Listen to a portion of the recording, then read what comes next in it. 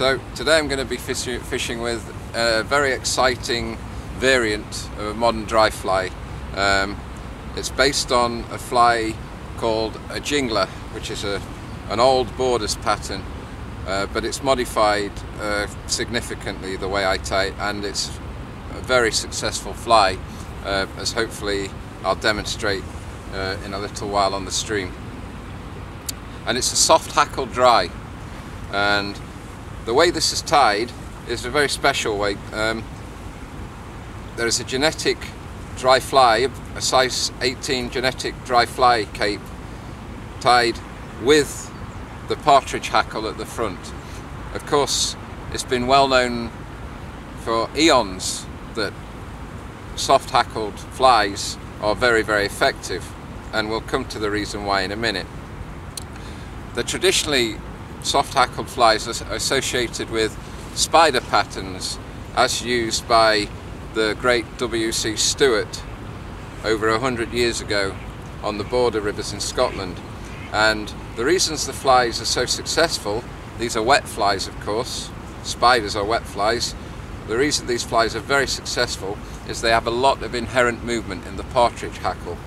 And the same is for the dry flies, and you can see the high CDC wing catches the flies here and moves them around, and these very soft hackles, which are actually bound in position by the underlying genetic cape, are held in place, and they waft in the current and are extremely attractive to the trout and grayling for that matter.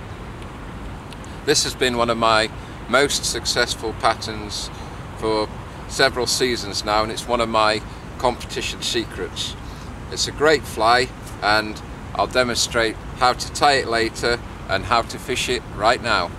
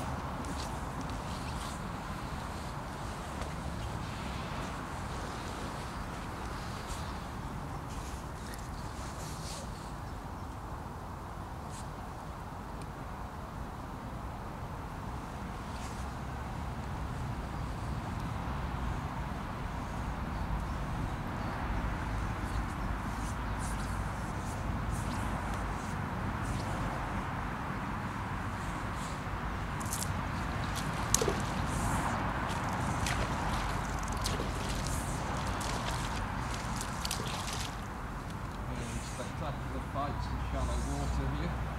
Again, soft hackle dry.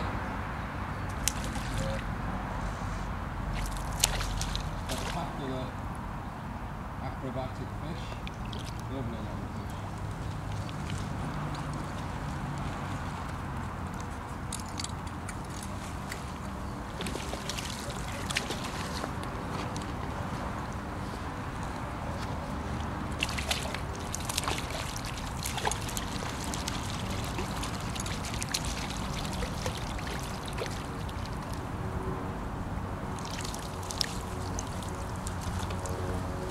See, this is a beautiful wild trout. This is wild fishing, and I'll just wet my hands before I handle this fish.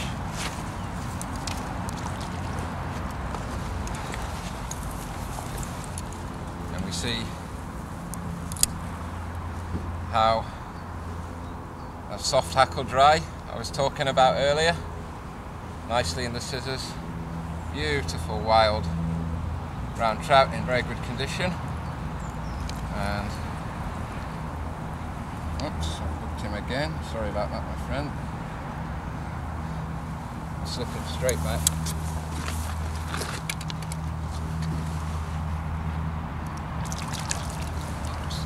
A little bit shallow for you there, my friend. Try the water. So we can see how effective the soft hackled dry flies are. These fish are very heavily fished for and quite wise of fly fishers, but if you can get good presentation with the fly, as I've just demonstrated, you can still catch these beautiful wild brown trout.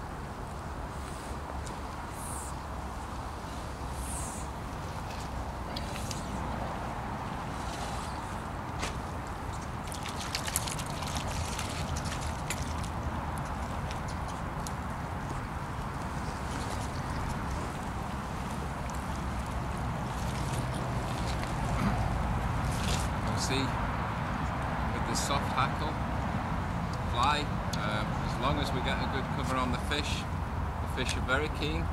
Beautiful little wild trout. Don't anybody ever say small isn't beautiful. Trout are small and wild like this, in my mind, they're as beautiful as any large stocked fish. Wonderful little beautiful wild trout, beautifully spotted. Nice red spots, beautifully coloured, gorgeous fish. Slip it straight back. There you go, my friend.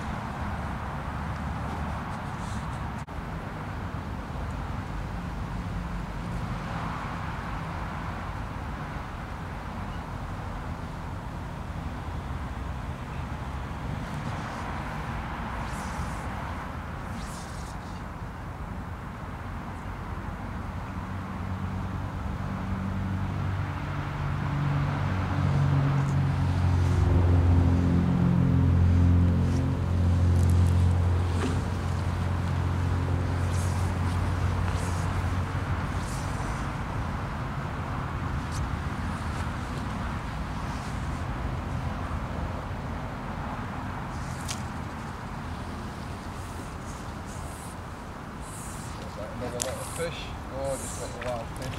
Very nice to see these wild fish early season.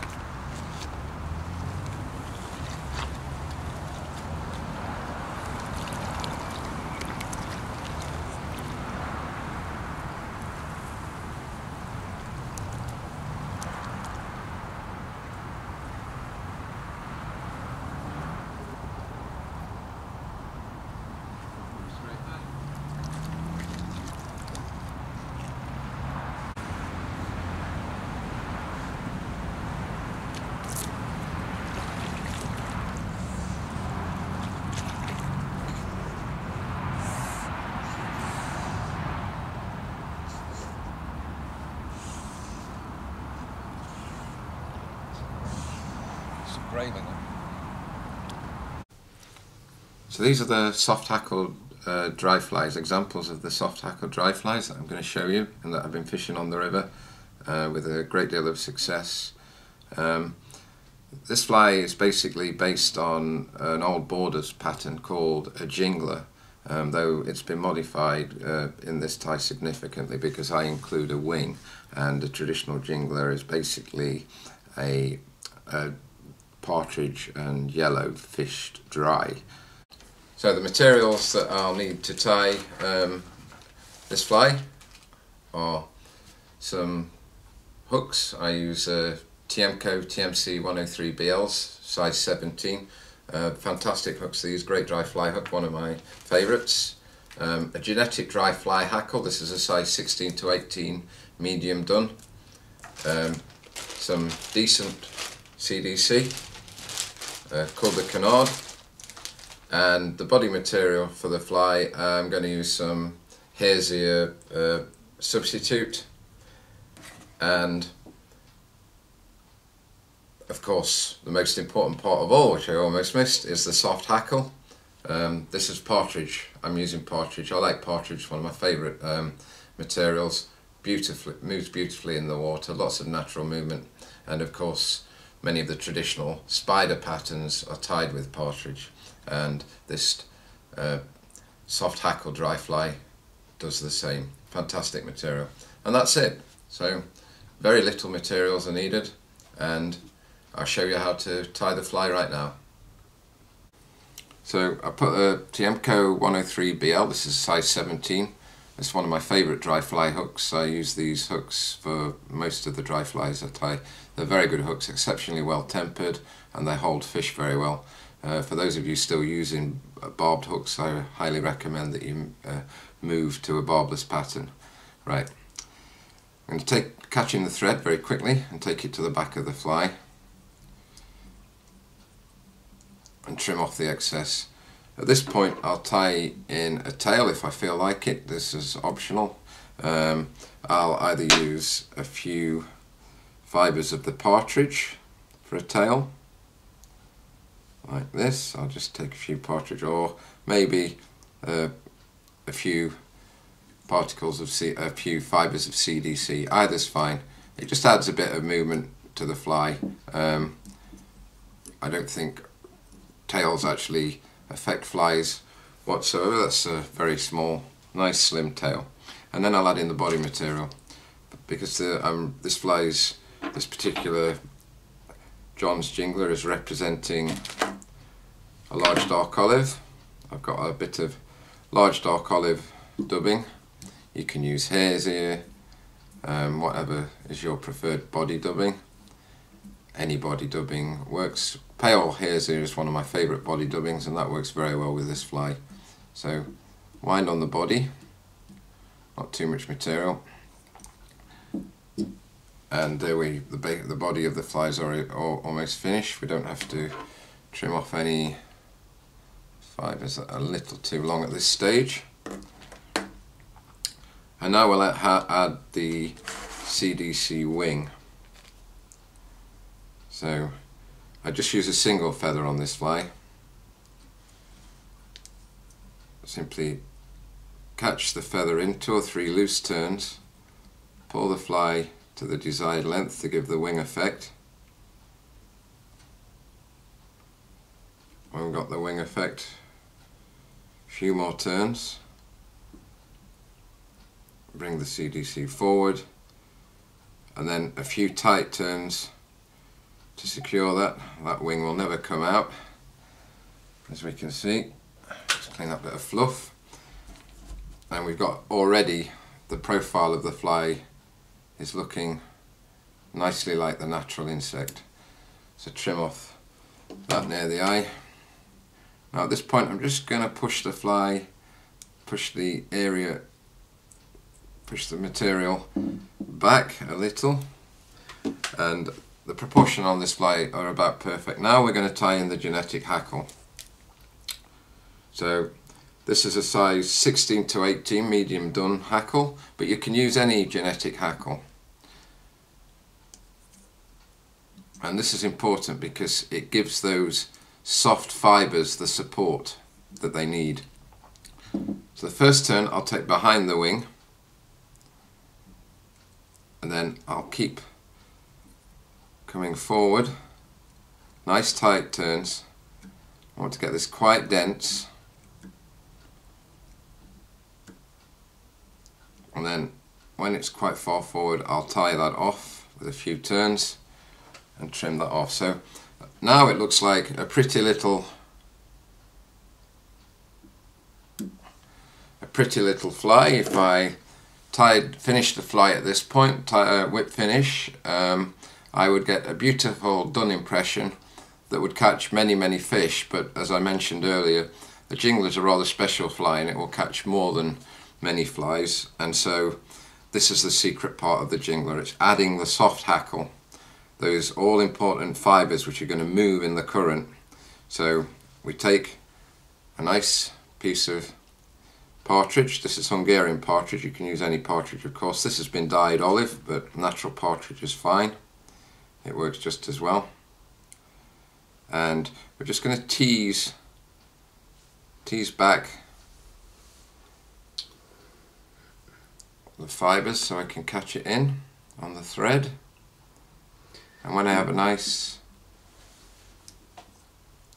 then catch the partridge fibres in. This is quite tricky.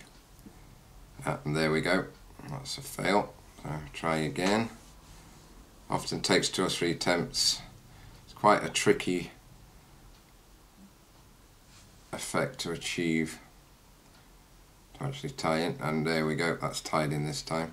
So take it back with a few turns, and then we're going to wind this partridge hackle through the genetic dry fly hackle a few turns, and when it's tied in a few turns, I'm going to tie it off quite firmly. Pull it back so the eyes, you don't go over the eye.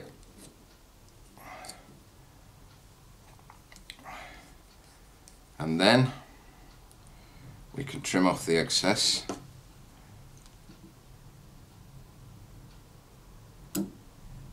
After trimming off the excess, pull back and whip finish. I'll take a few more turns to secure that.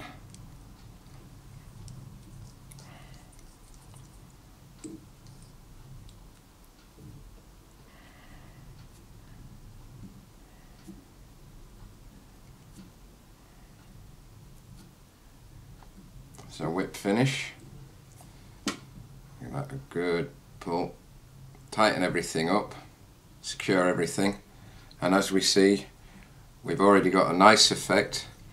We have all these soft hackles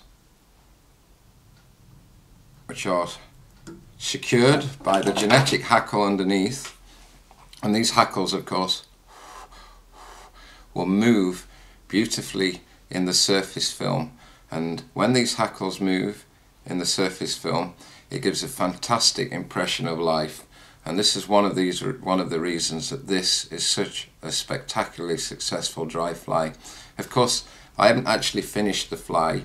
To finish the fly, I will trim all the genetic hackles underneath. I'll leave the partridge hackles, the soft hackles, because as I keep mentioning, they give the beautiful appearance of life. So there we have a soft hackled dry fly, John's Jingler, a superb fly.